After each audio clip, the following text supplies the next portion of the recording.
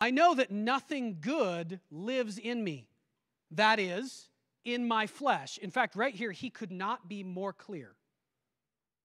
He's not using a metaphor. He's saying that sin lives in my flesh.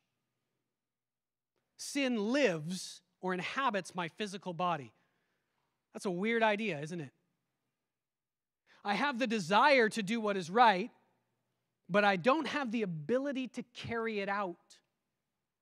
For I do not do the good that I want to do, but the evil I do not want to do, I keep on doing.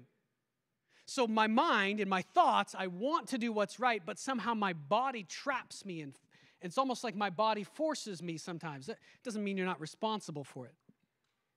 Now, if I do what I do not want, it is no longer I who do it, but sin that dwells within me, sin living in me. Over and over he says this in this chapter.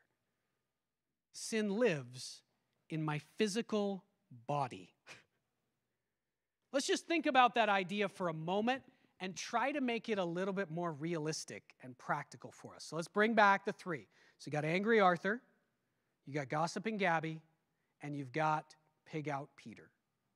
And Paul is saying sin lives in their physical body. Maybe before we even go to them, let me give you a car illustration.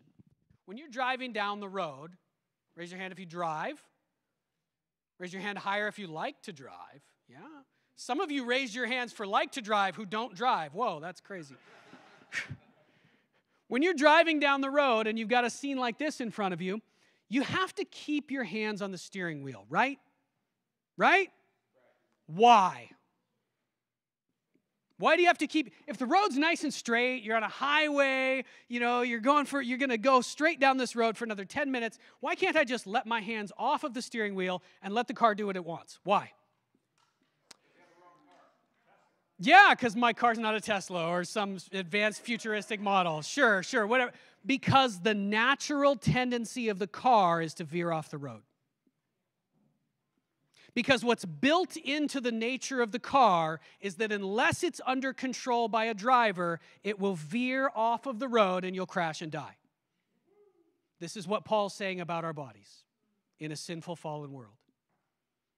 There's something built into our physical bodies, both because we live in a sinful, fallen world, because our ancestors sinned and turned away from God, and because we have willfully sinned over and over again in our lives, built bad habits. A bad habit is not just something to smile and laugh at.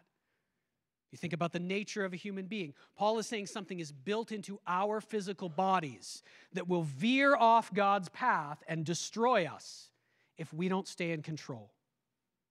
Sin lives in the parts of my body. That's what he's saying. It lives there.